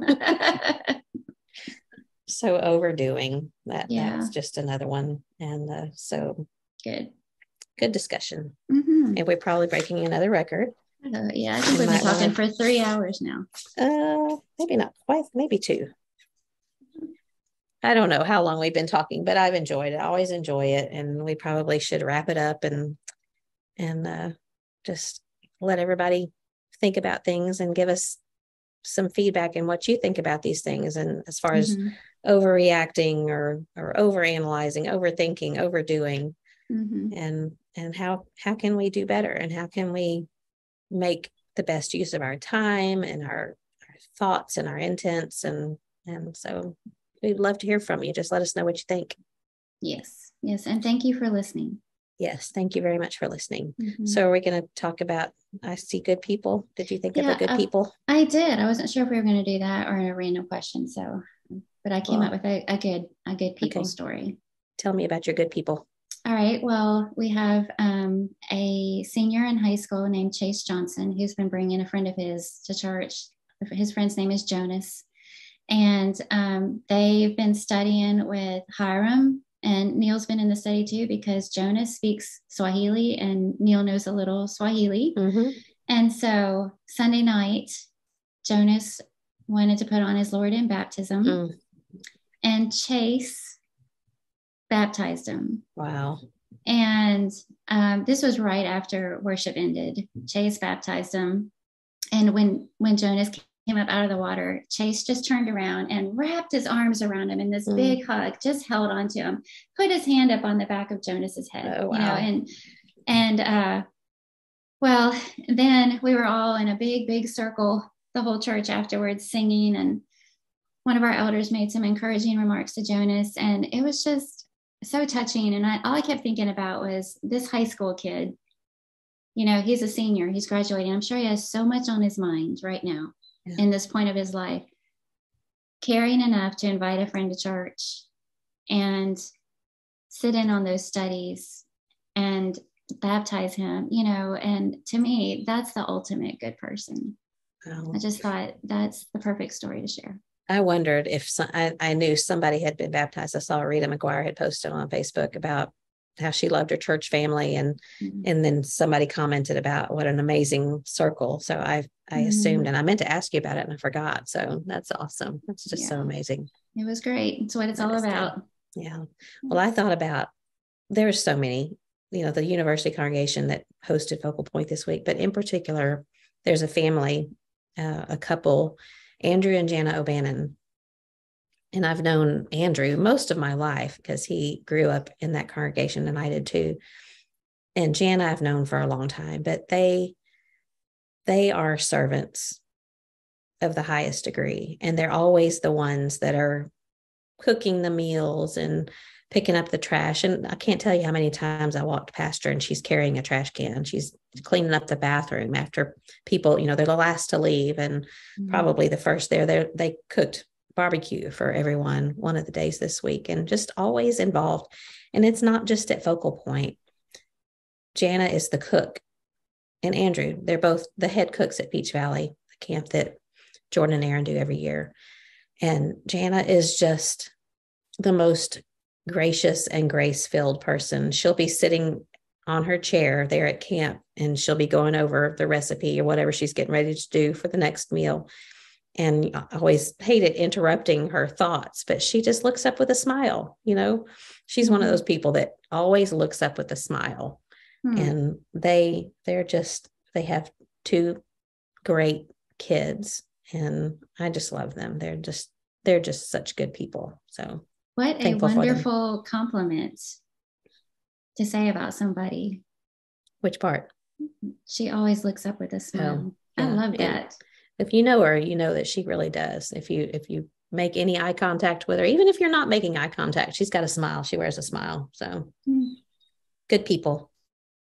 Yes. Good place to end. Yeah. Yeah.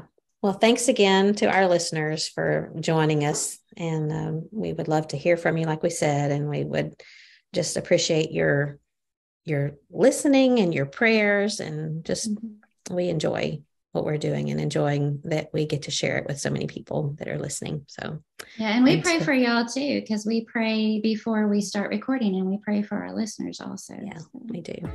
Okay. Well, I'm looking forward to seeing you in a few days. Yay! Yeah, it's going to be good. I tell you what, Monday, that's the day that I'm looking forward to. That's a day of rest in a way. So it'll be good. That's right. Looking forward to it. All right. Well, until next time. Keep looking up. All right. Love you. Talk to you soon. Bye. Bye.